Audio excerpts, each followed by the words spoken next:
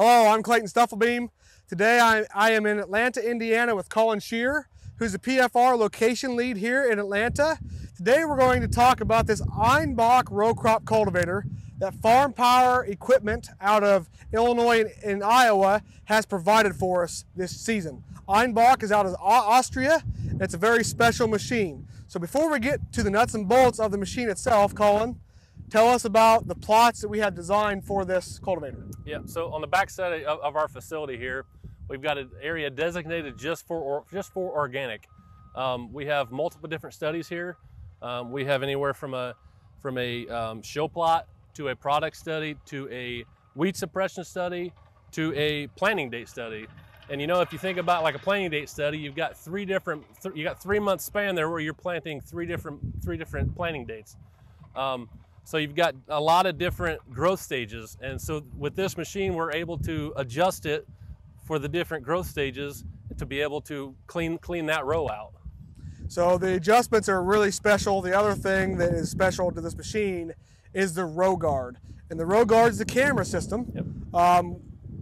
The camera system allows me to cultivate without looking back. And it's going to shift side to side and keep that cultivator from tearing out any crop. So when I learned how to cultivate when I was a kid, a 40-20 John Deere, you weren't allowed to leave third gear idle. Yep. So it made for a very long day of cultivating crop.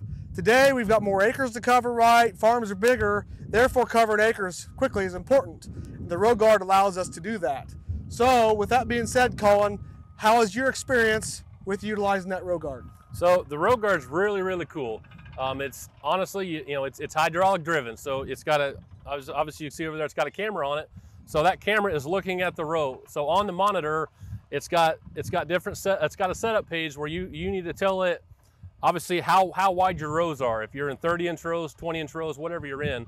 And then you've got you've got a plant height and you've got a plant width. So you've got to be able to tell in inches how tall the plant is and how wide the plant is. So you can give it an area to be looking for. And so it's got a really kind of a cool function on there where it's got an auto center button. So as you pull in there, you center up on your row, you can hit that auto center button and it'll find the row and it'll center it up, and all you gotta do is drop it in and go. So how far does it move side to side? Roughly 2 feet. You know, they say when you set it up for your hydraulic flow, if you can go from one side to the other side in roughly 10 seconds, you know your hydraulic pressure is pretty close. Yep. Pretty close. So the other adjustments we can make with this cultivator are the width of the row. So I can move these front sweeps in and out and get as close as I want to that row. Yep. Without taking the crop out. And then I can adjust these shields, the row shields, up or down, or I can take them off. The reason for adjusting them up or down, so down in small crop, yep, up in bigger crop, yep, so I can throw some dirt closer to the row to cover up any small seedlings that might have emerged, yep, or might emerge soon, yep, and then try to choke them out. The other thing is I can adjust my depth. Every single one of these shanks is adjustable, and then once I get the initial depth adjustment done, I adjust it with this crank row to row. So unlike an old cultivator that might be in a fence row where you had to unbolt a clamp and then move it where you want to, I just crank it to a number. So 6 is just a generic number, and I get every row there, so I know I'm all equal. So pretty cool. The sweeps are very aggressive.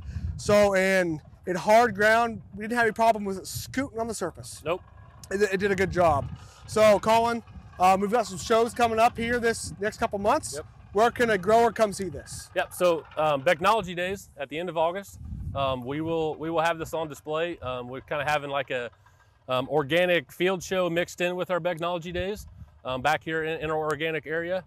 So yeah, we're hoping to have live demos, weather permitting, and yeah.